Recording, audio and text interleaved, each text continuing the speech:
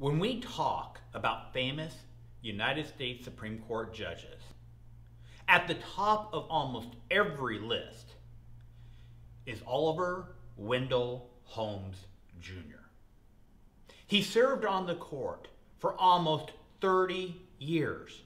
You cannot study and understand United States constitutional law without first understanding who Holmes is and the impact he had on the United States of America.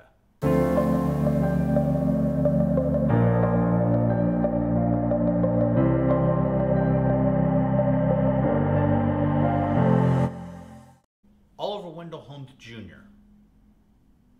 knew the 6th President of the United States of America, John Quincy Adams, a man who lived just down the street from him, who he met when he was 5 years old. And he knew Franklin Delano Roosevelt. He met him as a Supreme Court judge while FDR was president. Because of Holmes' long life, 20 years of service in the Massachusetts Supreme Court, almost 30 years in the United States Supreme Court, Holmes had a tremendous impact upon the law of the United States of America. There are other famous judges, but when you look at judges who are never the Chief Justice of the United States, Holmes clearly has to be at the top of your list. Holmes served during the Civil War. After the Civil War, Holmes decided it was time to study law and get a career. There was an important decision that was made by his boss that really launched who Holmes became. You see, about that time, the grandson of Kent was looking for somebody to do the most recent edition of Kent's commentaries on the law. And Holmes's boss was determined to be that editor. Holmes's boss just gave it to him. It is because of that detailed understanding of the entire law that we really discover who Holmes became. You see, while other judges, when they got a case, would have to go research what the law was, Holmes was able to spit out opinions in a very short period of time.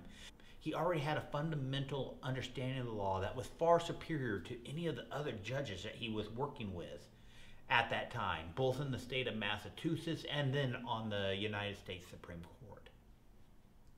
Now, Holmes is not without his controversies. He has made decisions that caused many people to call him a villain. But then, at the same time, he has decisions that people praise him for to this day. In many ways, Holmes was a realist. Yes, he loved being pat on the back when he did things right.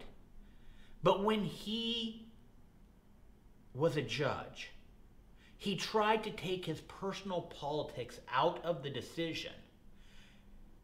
In this book, there is a great story of where Judge Learned Hand tells Holmes to go do justice.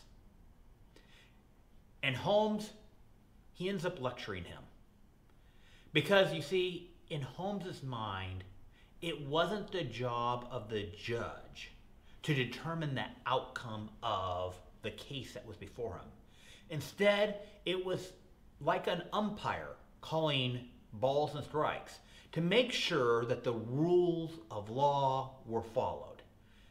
And throughout his career, you will see where Holmes routinely made decisions that may have been unpopular, but if you understand Holmes's mindset, it wasn't the outcome that he was looking. He was making sure that the law was followed.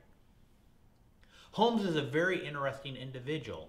Over his lifespan, he read approximately 4,000 books, keeping a little black book, and in his black book would be the names of all the books that he read during his lifetime. Regardless of whether you are a lawyer or somebody who just loves the Constitution. There are many decisions that were reached during the years that Holmes was on the United States Supreme Court that have an impact on today's modern jurisprudence. And if you want to understand why the Supreme Court does many of the things that it does, reading this biography of Holmes is an important step to getting a broader view of how the United States Supreme Court works today. I find it very interesting that Holmes had a style of writing very short opinions. And that's short opinions in his time period. But Holmes, he loved to just get rid of all the clutter and instead focus solely on the issue, the most important issue. Why discuss all these ancillary issues when the whole case can be disposed of on one point? Now, he took great criticism for this position, and he got great praise because of this position. But that's who Holmes was. Let's get to the point. What is the key to this particular case that is before the Supreme Court today? Almost 30 years Holmes served on the United States Supreme Court. And his impact on our courts can still be felt today. If you are a law student, if you are a lawyer, you should read this book. If you love United States history, you should read this book. If you want to understand United States constitutional law, yes, there are great people that we need to read from the founding fathers. But during the early 19th century, there was a change that was made. And many of Holmes' dissents are today's majority opinions. And so if you want to understand where the United States Supreme Court is today and where it was, Holmes is a key person that you got to study today. If you want to understand our past, and if you want to understand our future.